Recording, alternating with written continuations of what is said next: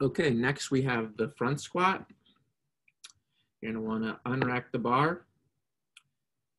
And then also, you can have your arms in two ways. You're gonna see me do both. First is with your elbows upward and then your wrist back. Some people don't have the wrist mobility for that, so that's okay. And you'll see how to modify it for the other version if you don't have that wrist mobility. But if you're doing it this way, you're gonna wanna have your arms parallel to the ground and your elbows pointed up as far as you can. You're gonna wanna unrack the bar and then make sure your feet are even so that one's not in front of the other. You want to take a big breath in, squat down, go to about parallel or below parallel if you can, and then explode up at the bottom and breathe out. And here you're going to see me do the other version where I just have my arms crossed, one on top of the other.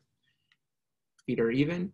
Take a breath in, and then breathe out and explode.